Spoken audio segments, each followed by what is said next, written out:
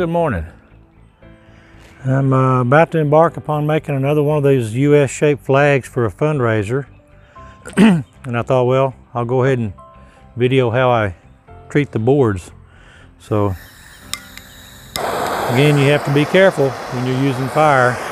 You don't let the board get too hot, but you want it just hot enough so that you get the effect you're looking for with the flame burning out on the grain.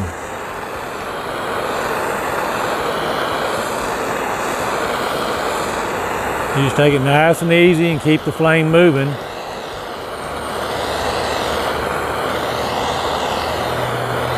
And the grain just kind of pops out on you.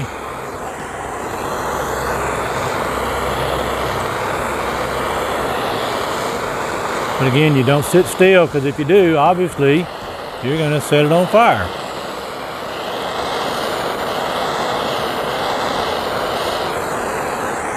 Darken that one up a little bit right there.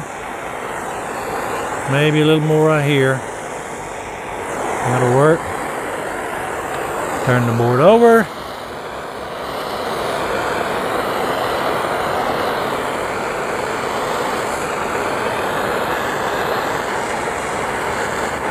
When you get to these knots, they typically have sap left in them.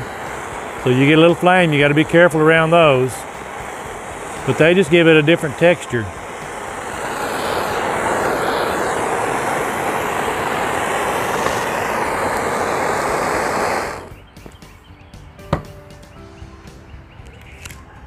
So that just kind of gives you an idea of what this flag's going to look like, structure-wise, with the grain and everything. So it's going to be a pretty board. But I'm looking forward to getting this one done too. This one is for another fundraiser, and I'm going to call this one St. Anthony's, because this will be for St. Anthony's Catholic Church in Danbury for their bazaar. And so this is the beginning of St. Anthony's.